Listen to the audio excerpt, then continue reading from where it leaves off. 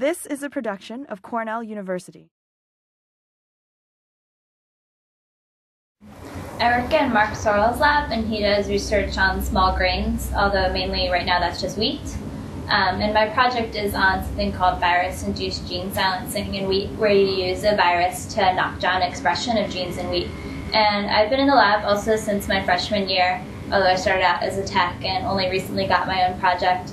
It's been really valuable because it teaches you a whole other aspect of science. I mean, you go to class and you learn kind of the basics, you know, this is a gene, this is how it's inherited, but when you go to lab, you learn all the kind of messy things you wouldn't learn otherwise. You know, contamination happens, and experimental design, and all the things that can go wrong.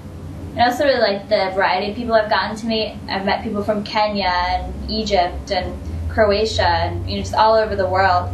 And you really get to know these people, and I know for sure I wouldn't have met any of them otherwise. So that's pretty exciting too. This has been a production of Cornell University, on the web at cornell.edu.